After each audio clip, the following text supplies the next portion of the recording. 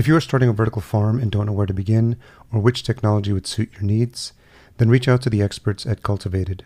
As indoor farm brokers, they help connect you to the right technology and ensure your project is successful. Best of all, their service is free because they work on behalf of their partners. Visit cultivated.com to learn more.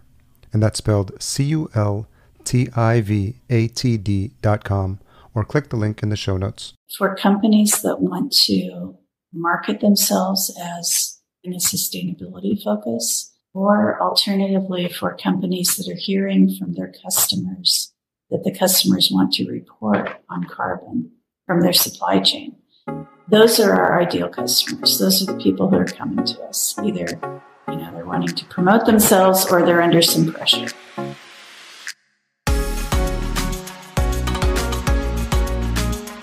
Welcome to the Vertical Farming Podcast, weekly conversations with fascinating CEOs, founders, and ag-tech visionaries. Join us every week as we dive deep into the world of vertical farming with your host, Harry Duran. Vertical Farming Podcast, Season 8. Welcome back. If you are a regular listener to this show, I appreciate you and your time and for returning and maybe even possibly telling a friend about this show. It's the loyal listeners who get me up every morning to record these interviews, to put together all the materials we need to do to promote these episodes and to get the word out, and also do the outreach for new guests to get on the show. So it's an ever-working machine that's in progress, always something going on with the show, lining up new sponsors, planning for events as well, and it's really exciting to see everything that's been happening in this space. If you are a new listener to the show, if this is your first episode, thank you so much for coming in. The water's fine, or should I say the farm is fine. And I want to thank you for taking a chance on us. Hopefully you'll be coming back frequently and telling friends as well about this show. And it's how we grow our audience, and it's how we continue to spread the word about all the fantastic things that are happening in this space.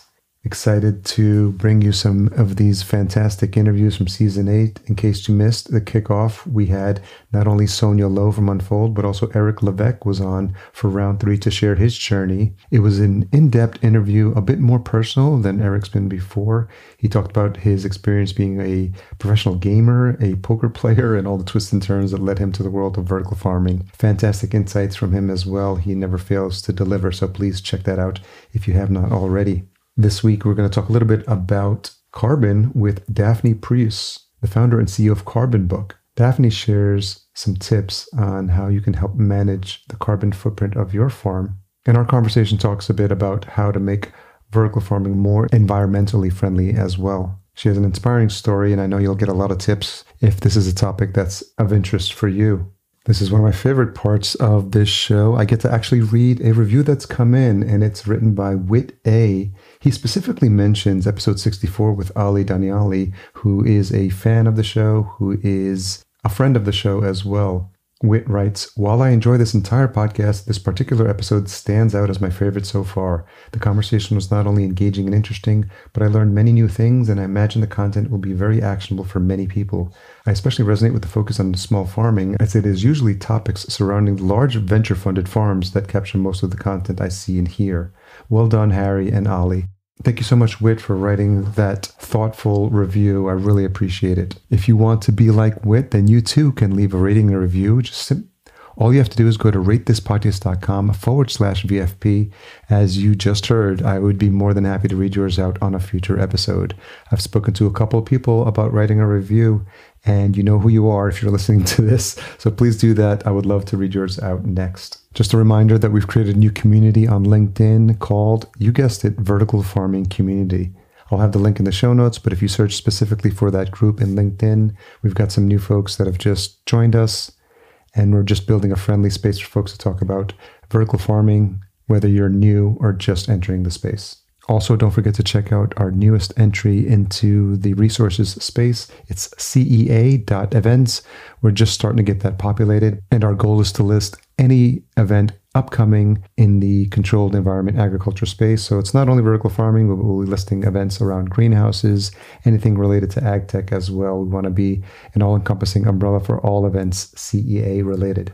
CEA.events. Okay, before we jump into this uninterrupted conversation with Daphne, here are a few words from the folks that support this show. This year, Vertifarm takes place from September 26th through September 28th at the Exhibition Center in Dortmund, Germany. For those new to Vertifarm, it's the most significant trade fair for next-level farming and new food systems. Their international platform is set to showcase the latest developments in innovative controlled production systems for vegetables, salad crops, herbs, and microgreens, as well as sustainable fish, insect breeding, fruit cultivation, and medicinal plants. Vertifarm is shaping the future of vertical farming and new food systems. Reserve your ticket and learn more at vertifarm.de. That's vertifarm.de.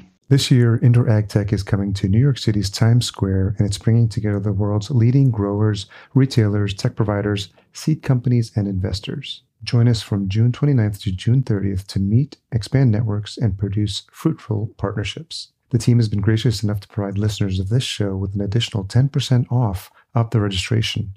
Simply use promo code VFP when you register and lock that in. And by the way, if you're on the fence, remember that early bird discount ends on May 11th. After a pivotal year for CEA, the summit will explore what's needed to ensure the industry can continue innovating and growing into a crucial part of the global agri-food supply chain.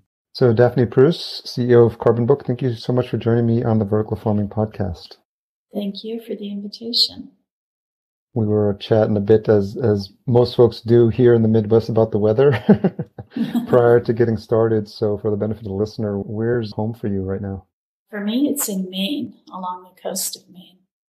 Yeah. Were you born and raised there? No. I came from Colorado originally, in a farming community. What's been the biggest difference for you going from Colorado to Maine, or is there anything you miss? The climate is so different, Yeah. The part of Colorado I grew up in was quite dry, and here we've got enough water, for growing trees and forests and things. It did teach me at a very early age the importance of water for agriculture and the huge limitations we're facing if we don't manage fresh water appropriately. Yeah, makes sense. What city in Maine? No city. I live in a town of 100 people. So the opposite. And just before this, we were living in Chicago for about 25 years. So the contrast could not be bigger. What would you say you love most about where you are now then? The outdoors, the wildlife. It's a great place for thinking, for, planning and writing, and it's been really refreshing to get out of the chaos for a while. Yeah. You mentioned thinking and writing, which is something I think about when, for the benefit of the listener, I'm up north in northern Minnesota and at a cabin, which on camera probably looks like I'm in a sauna right now, but there's lots of wood paneling all around. And I always think about being in quiet places to do some writing. Is that something you try to find time for when you can? I do. Yeah. It's a nice change of pace. Yeah.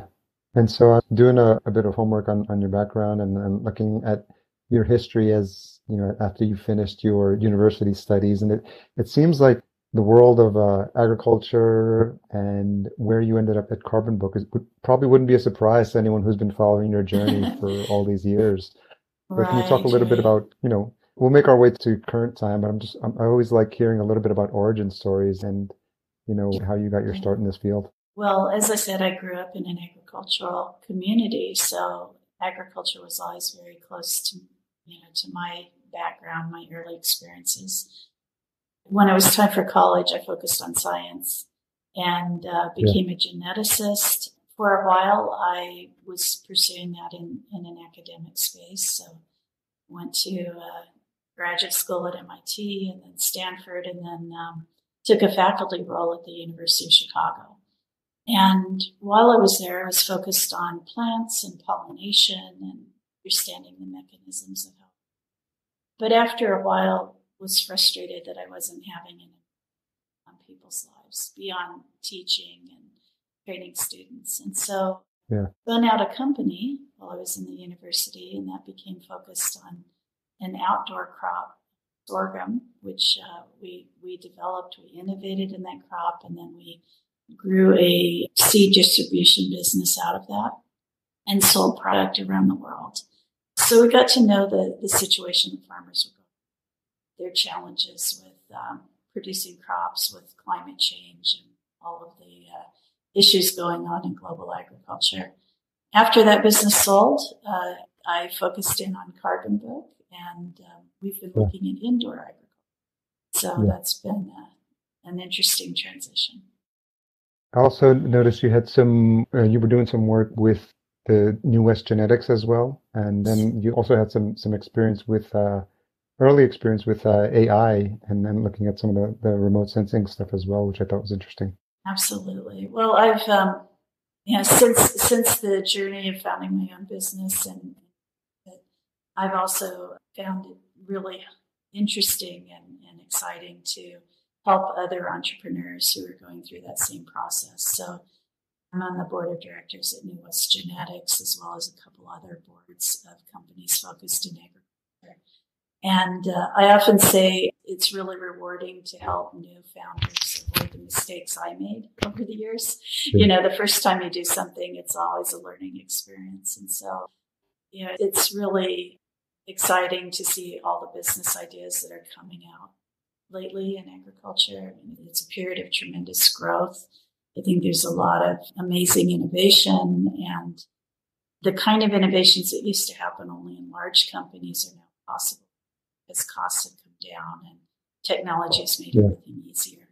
With regard to AI and software, I also was a partner in a company that made a software for biologists.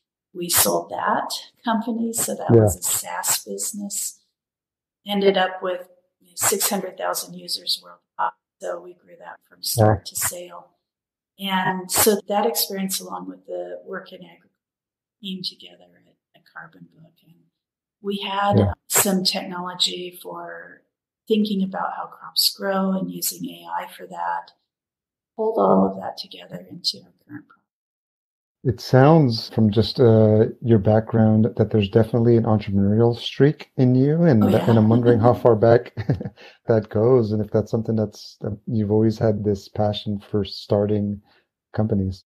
Yeah, absolutely. My parents were entrepreneurs, and so that definitely was a big impact. I used to say that summer vacation and after school program was their business, and that's really the way they handled it with us. We learned everything from a very early age growing up in that family, and then I always was encouraged to do business activities even as a youngster. You know, so you sell greeting cards or whatever it was, you know, to earn a little bit of extra money and understand how business worked. And my parents were very good at training me, and, you know, just go get a bank account, balance your checkbook every month, you know, even as like a preteen even. So it was very early being exposed to that way of thinking. And so I'd say, unlike a lot of academics or scientists, I had the basics of, you know, how a basic business operates. And that really did help me as I thought about bringing, you know, science into the business world. Yeah, that experience is extremely helpful, being an entrepreneur myself. And I think if you don't have that experience, you'll learn the lessons, but you'll learn them the hard way. And you'll learn about them because you'll make the mistakes, you'll fall on your face, and then you'll figure out, don't do it that way instead. And it's nice to know that you had the support of your parents to help you with probably some of the mistakes they made in the past, to make sure that those weren't repeated with your business ventures.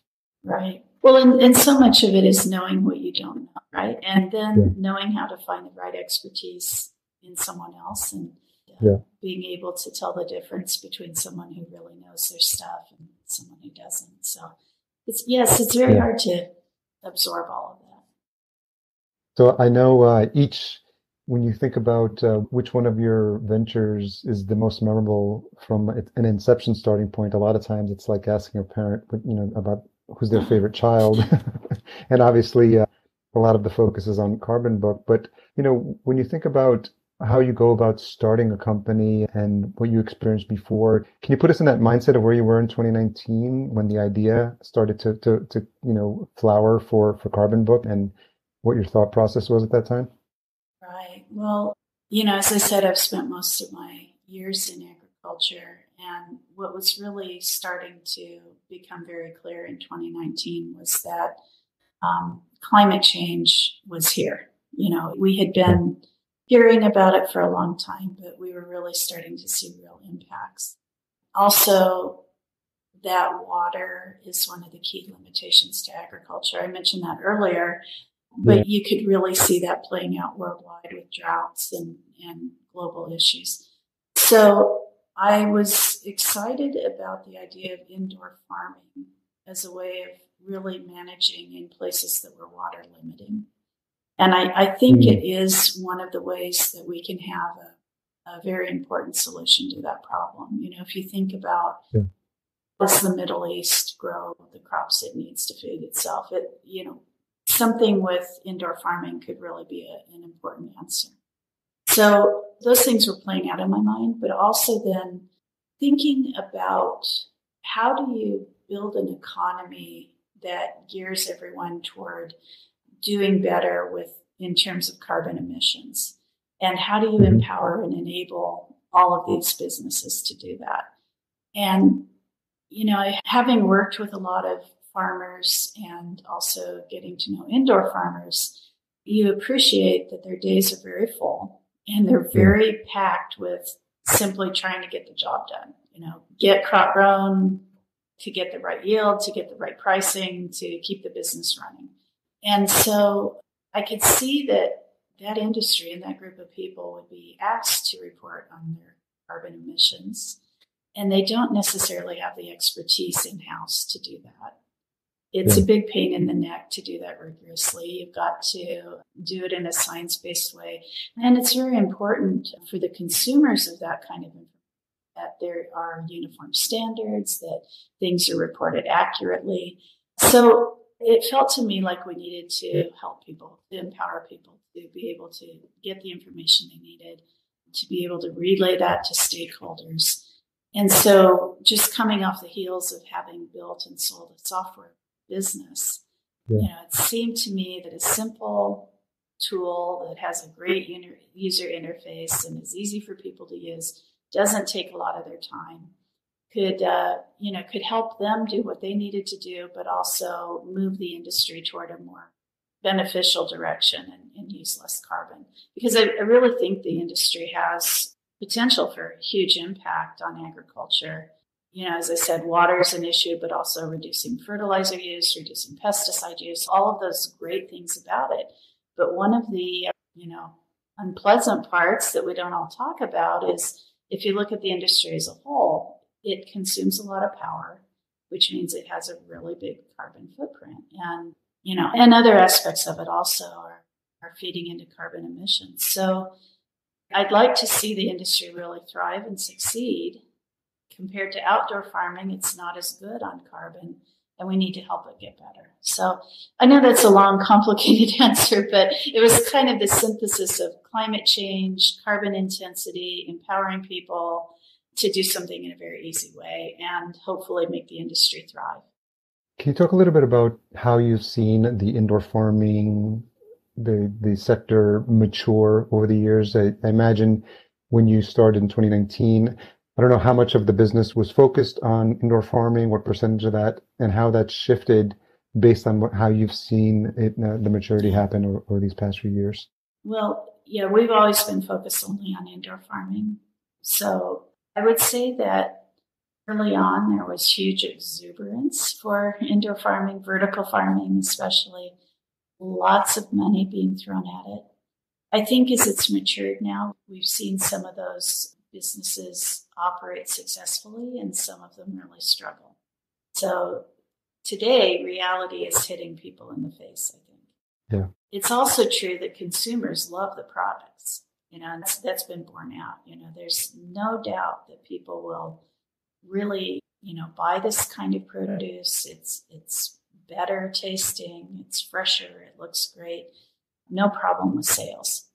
But doing it in an economically successful way has been challenging for some groups. And there was a lot of exuberance. I think, that's been the case a lot of times. For the greenhouse, the broader greenhouse space, they've gone through consolidation. There are some operators who have done extremely well. I think the bigger conglomerates do better. There's a lot of thinking about logistics, where to locate, all of those things going into it. But I think it's an industry that's here to stay, and it's got a good growth rate. I also have seen the input providers really mature over this time. So great innovation in lighting, in fertilizer, substrates for growing, seeds, seed breeding. All of those things are really making a healthy ecosystem, for the informers. For the benefit of folks who are not familiar with CarbonBook, can you talk a little bit about the offering? Who is an ideal client? And then what's their experience? Maybe a little bit about, for like who this is a good fit for, what that onboarding looks like, and if there's a process for getting them online, just so people have an idea of the scope of work that you provide. I would say that for companies that want to market themselves as in a sustainability focus, or alternatively for companies that are hearing from their customers that the customers want to report on carbon from their supply chain. Those are our ideal customers. Those are the people who are coming to us. Either, they're wanting to promote themselves or they're under some pressure. And we also have customers in Europe where the pressure is coming from regulatory.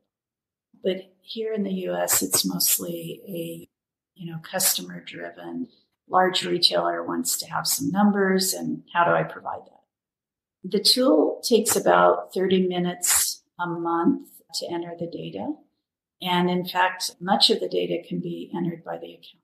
So a grower doesn't have to think of this as a big draw on their time. We've used principles. There's a very deep discipline called human-computer interaction, HCI. Okay. And we've used those principles to make the software very intuitive. So most people can sit down in front of it, and on the first try, they know exactly what to do. There's very simple drop-down menus. Once you set up, then month to month, it's very to keep going. You can use the information from the prior month and just tweak what changes. And it covers all of the inputs of your facility. So not just power use, but water use, fertilizer, substrate, materials. Covers transportation. Okay. So, did you drive to the store? Did you ship the product to a warehouse? All those aspects. And then while you're doing that, it shows a report with bar graphs. Where is your biggest carbon emission coming from? And you can see how that's the different aspects of the business are contributing to that. It also accounts for beneficial things you do, like maybe you recycle, you compost your biomass waste, you use a renewable source of power, you've negotiated with a power company for a power purchase agreement. All of those things are positives are in there as well. And at the end of it, there's a score for how much carbon per pound or ton or kilogram of produce. And so you can see how you're doing. And then it also allows benchmarking. So you can see how you compare to other indoor farms. Are you in the bottom quartile? Are you in the top 10%? And that gives you a sense of, what you might need to do better. And I imagine it's similar sized farms when you're doing that comparison? Not yet. Not today. We're building the database. And I think as we get more and more people on board, it will make sense to parse it in different ways. But we basically look at carbon per kilogram of produce because retail, and this is already happening, retail is starting to label products on the shelf with how much carbon is embedded in making that product.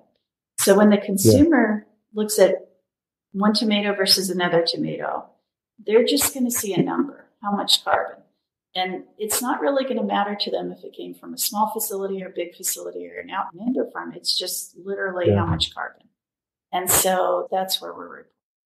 Are you seeing any movement when you mention that? The thing that comes to mind is how people see labels like natural and organic, and how that's influencing their buying decisions. And I'm wondering if we're moving towards, the carbon footprint label or some sexier identification, and how, from a marketing perspective, the challenge is to let the consumer know that that's something that they should be looking out for as well. Yeah. Well, that's already in stores. So I'd encourage you, as you buy things, you'll see some leading companies starting to report on this. And, we saw recently, several others jumping on board. So PepsiCo, Nestle, Unilever. Unilever says 75,000 products will be labeled soon.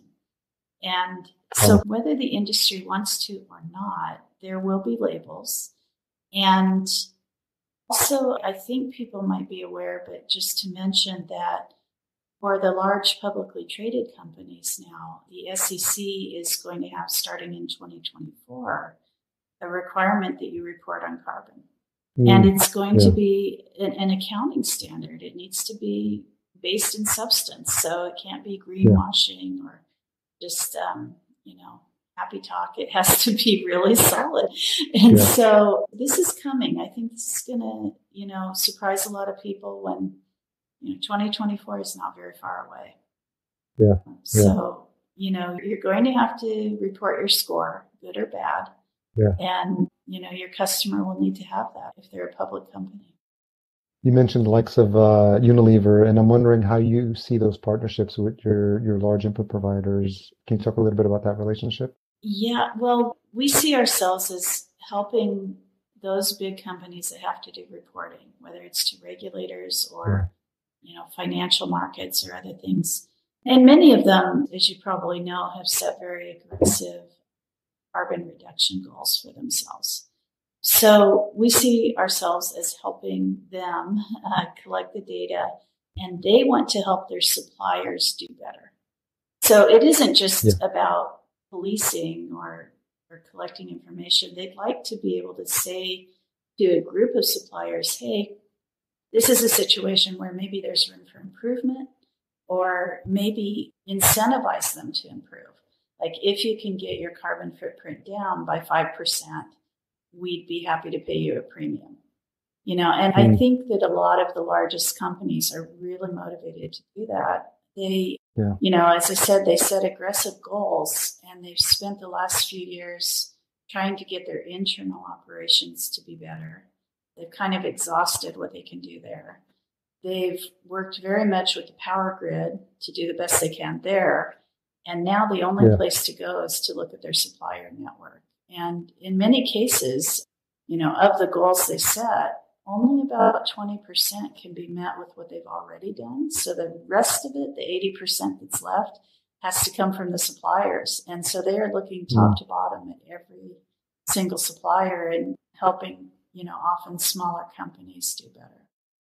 I couldn't help but think, as people were going through this process and entering all their inputs into the system, there may be some cases where they're surprised at the output that comes out of there. And I'm wondering if, from some of the clients that you've worked with, as they start to put in all the different factors that might affect their carbon footprint, are there some things that are really surprising to them where they didn't realize what that impact was? I suppose energy often is one of those that people really, they know that this is a big expense for the business. They know they're using a lot of power, but when they see it laid out there as big of a contributor it is. And so the good side of that is just a little improvement in energy use, energy use efficiency. Maybe it's about changing lighting from incandescents to LEDs, ways, combined heat and power generation, various things that they can do. They can have a huge lasting change on their carbon emissions, which, by the way, also in many places qualifies them to collect carbon credits. So they get paid back for that. So this is a situation where there's a lot of incentives for people to get back. I've noticed you talked a little bit about on the site about the collaboration you have with U.S. National Renewable Energy Lab and the Danforth Center. And I'm wondering how those relationships came about and how that's helped the work that you're doing at CarbonBook. Well, we won a competition. It was a grant competition sponsored by Wells Fargo and the Danforth Center and NREL, National Renewable Energy Lab.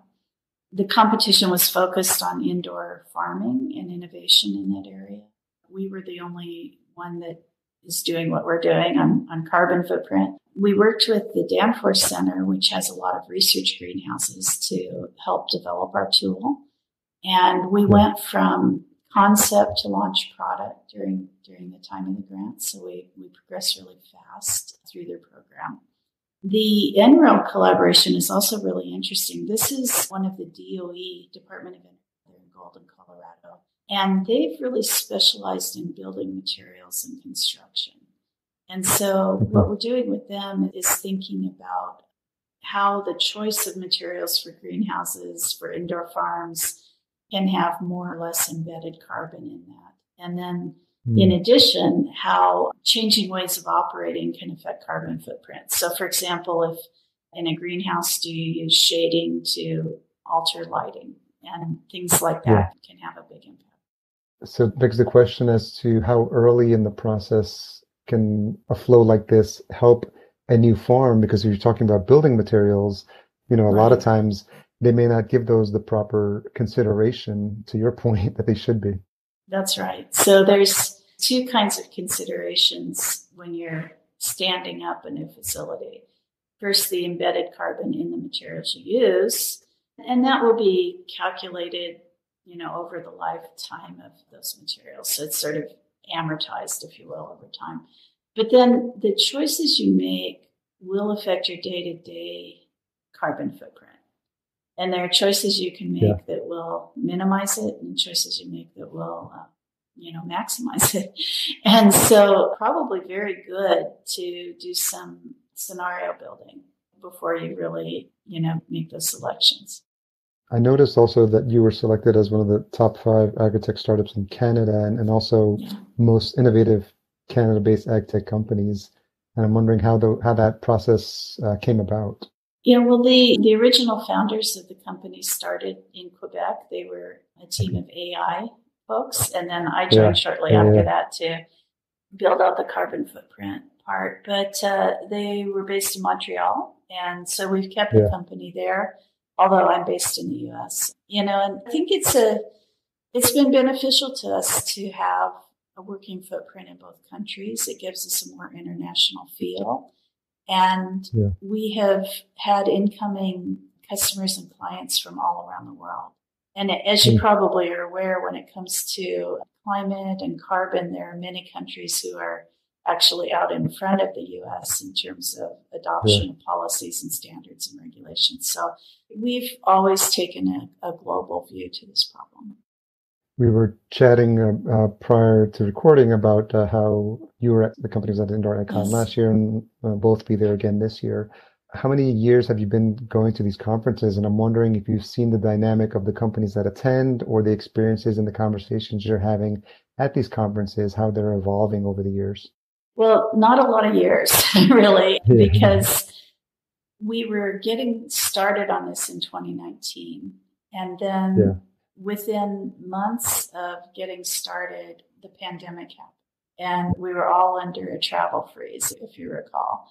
And particularly a Canadian-based company, we could not cross the border and attend events in the U.S. So that was okay, though, because for a couple of years, we just hunkered down and did software coding, and we needed to do that. And so last year, 2022, was actually our first rollout at the Indoor Icon. Great event, great reception. We had a booth. We had a lot of people that came, and a lot of folks were saying, haven't thought much about this yet. Haven't thought a lot about, measured my carbon footprint.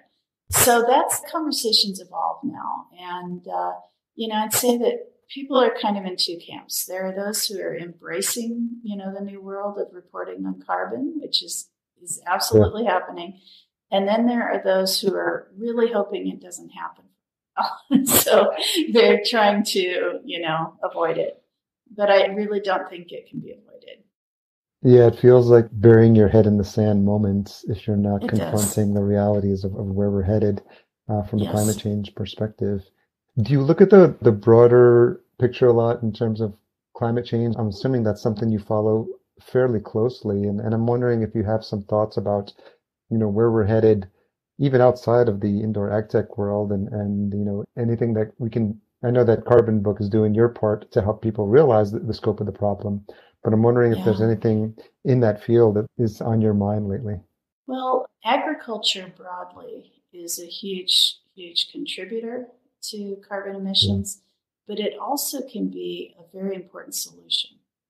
And I've been really interested and excited to see the advances in research over the recent years. People understanding how soil health can really Yeah. affect carbon capture, rethinking fertilizer use, because fertilizer is one of those things that contributes to nitrogen emissions, and those are equivalent to greenhouse gas effects.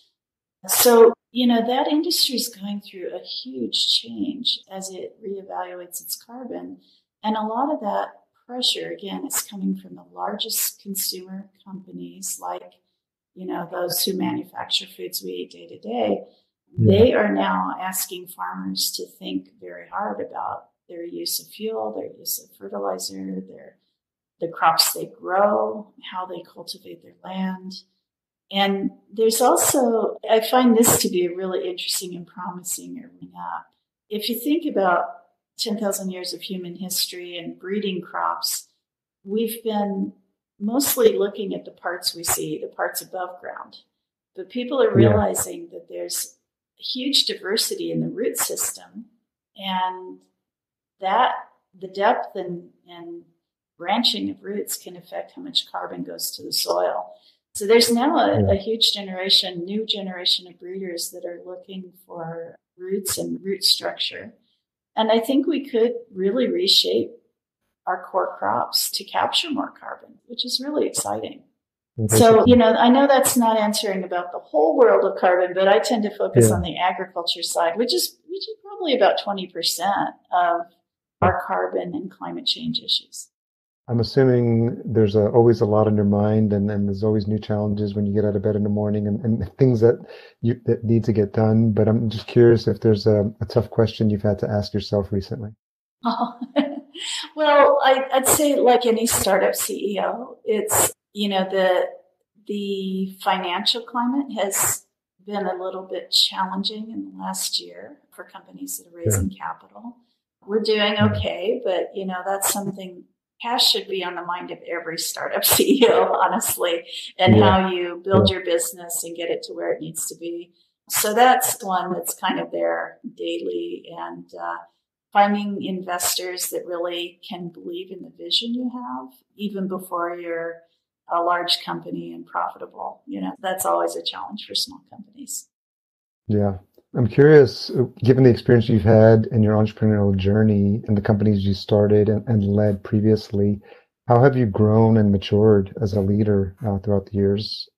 Oh, that's a great question. I can say, looking back at myself 15 years ago, it's a little bit humbling and humiliating sometimes, of thinking of all the things you didn't know.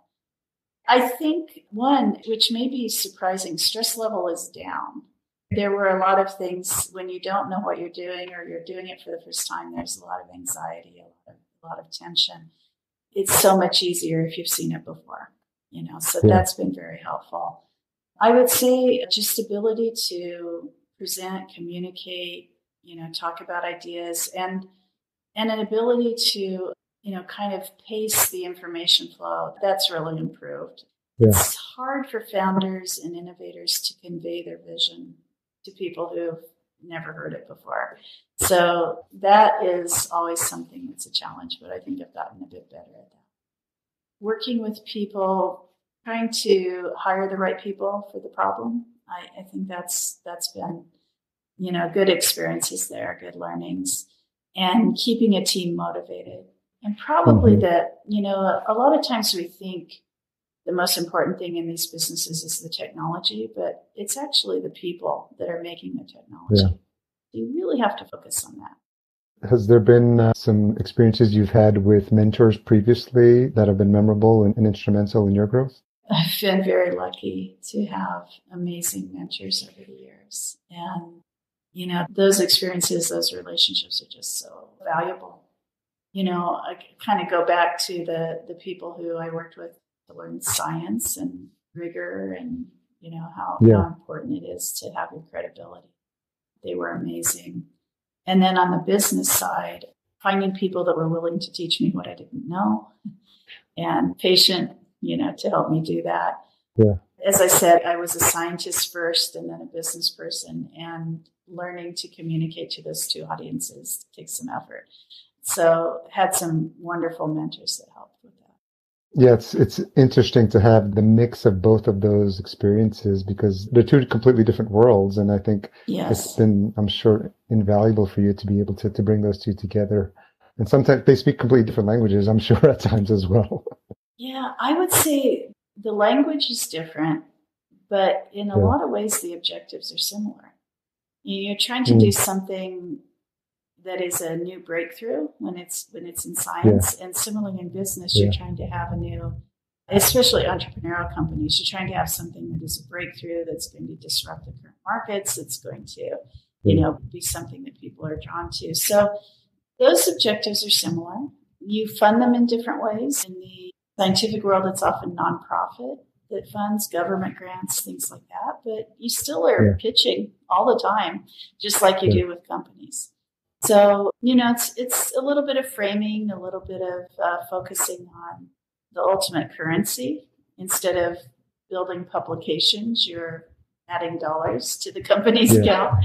But otherwise, I think there are a lot of parallels. And I would say, I see a lot of scientists be intimidated by the business world. I don't think they should be. I think they just need to talk to someone who's been there and done it, and they have all the skill set they need to function very well.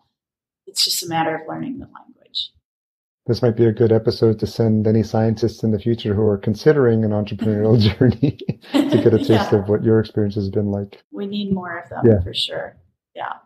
So Daphne, I'd like to leave some time at the end of these episodes. I've been doing this lately, and give you some space for any messages you have for folks within the vertical farming community, because as you know, there's a lot of your peers and colleagues that listen to this podcast and folks that are in this space. But I've been just leaving some time for you if you have a message or anything you feel like you want to say to this community. Oh, wow. Well, thanks for that opportunity. That's great. So I've touched on a little bit of this, but just kind of reiterate. One, the world we live in, the economy we live in, the business situation is going to require carbon reporting. It absolutely is. Yeah. And if we pretend it's not going to happen, we're going to be left. So that's the first thing. The second is there's room for improvement. The industry does have, on average, a pretty healthy carbon footprint. I should say pretty large carbon footprint. But some operations are running in a way that is reducing carbon footprint. So it's definitely a problem for the industry as a whole, but it's solvable. So we're at a moment in time here where the vertical farming industry could really take a leadership role as a group and say, hey, we're committed to having a healthy environment, not just sustainability in terms of water use or pesticide use or fertilizer use, but also carbon emissions. And we want to be the leaders in that. I think if they remain silent or not, stepping up, then it could be that they get steamrolled by others carrying a message that's negative and not what they'd like to have. Now, we recently saw a coalition of several vertical farms coming out to talk about, strong sustainability goals. And I think that's just wonderful progress. That sends a great message. But that kind of leadership is needed. And, a lot of times when you're within an industry, you're thinking about your competition is the other vertical farm next door and how you want to position is better than them. That's not what's needed here in this carbon, because I think what will happen more likely is that consumers will compare vertical farming to historic outdoor in terms of carbon. And when they see that tomato on the grocery shelf, it's going to be which one looks nicer, which one tastes better, but has a different carbon score, and how much does it cost? And the consumer is going to integrate all those factors and figure out what they want to buy. And unfortunately, I think if the tomato is 10 times more carbon as it was grown in a vertical, there are a bunch of consumers who will say, I'm not buying that. Or if it tastes better, I don't care if it looks better. I'm just not doing it. And we're seeing that borne out in cases where particularly younger consumers, even if it causes some margin. So I think that the industry needs to think of itself as an industry, and because I think that's how the consumers will look at it. And leaders need to step up and be having very positive messages and teaching others how to reduce carbon, not keep it all secretive, So that would be my hope for. It sounds like you'll be having many more of those conversations in a couple of days at Indoor AgCon. So I want to thank you for taking the time to come on and share your inspiring story, especially you don't see a lot of folks coming from the science background and with as much entrepreneurial and business experience as you have. And I think a lot of that has been borne out in what you've been able to do at CarbonBook. So I appreciate you sharing a bit of your background as well and sharing your story. Harry, and thank you for all you're doing for the vertical community, and these podcasts are a great service to the whole community. So thank you. I appreciate that. So folks to learn more at carbonbookinc.com. Anywhere else you want to send folks to connect with you or learn more about CarbonBook? For those who will be at the Indoor AgCon, my colleague Eugene Losov will be there, and he's going to be in a panel. So we'll be posting on our social media, LinkedIn, Twitter, etc. that you can find. So we'll meet many of you there at the conference. Yeah, and we'll make sure we have all those links available in the show notes as well. So thanks again for your time, Daphne. I appreciate it. Great. Well, thank you. Have a good day. Thanks again to Daphne for coming on the show and sharing her expertise. As always, full show notes are available at verticalfarmingpodcast.com. We go to great lengths to write you summaries, key takeaways, quotes mentioned from the episode as well. So please check that out, verticalfarmingpodcast.com. New news every week at verticalfarmingweekly.com. We're revamping our verticalfarmingjobs.com space, and our newest entry into services for this community is CEA.events. So please check that out if you haven't done so already. Special thanks to our Season 8 title sponsor, Cultivated. If you are looking into a vertical farm and don't know where to start or which technology would suit your needs, reach out to them today. Best of all, their service is free because they work on behalf of their partners. Learn more at cultivated.com, and that's spelled CULTIVATD.com. Just leave out that last E. Podcast production and marketing provided by Fullcast. If you're interested in starting a podcast for your business or brand, you can learn more at fullcast.co. And as a reminder, you heard at the top of this show, if you're enjoying past episodes, please leave us a rating and a review at ratethispodcast.com/VFP. Nothing would make me happier than to read those out on a future episode. Tune in next episode for my conversation with yet another fascinating leader from the world of vertical farming. This time it's Marcos Enriquez from Easy Farmer. Until we meet again, here's to your health. Thanks for listening. To read the full show notes for this episode, which includes any links mentioned in the episode, as well as a full show transcription, visit verticalfarmingpodcast.com. There, you can sign up for our email list to be notified when new episodes are published.